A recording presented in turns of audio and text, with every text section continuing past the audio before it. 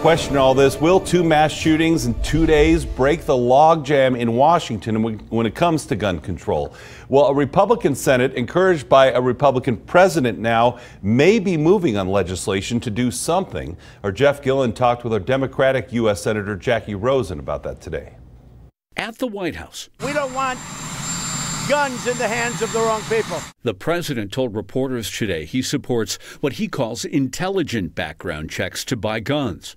With 31 dead, the weekend death toll in Dayton and El Paso, Washington Republicans, typically less friendly to restricting gun rights, may be warming up to the idea something must happen. They're finally feeling heat after years and years of mass shooting, of gun violence. That's Nevada's Democratic Senator Jackie Rosen, who spoke with me at UNLV. So what I can tell you is they should have been feeling this heat and thinking about it for a long time. The president says the head of the Senate, Republican Mitch McConnell, is on board with some type of background check.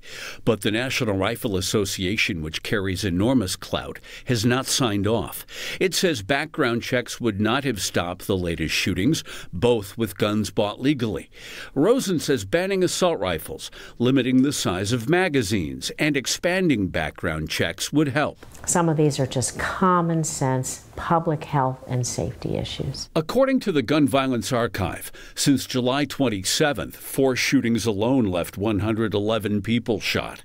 The gunman in Texas specifically targeted Hispanics, spreading unease among Hispanics here as America argues over immigration. These shootings in El Paso were kind of the culmination of what we've been fearing.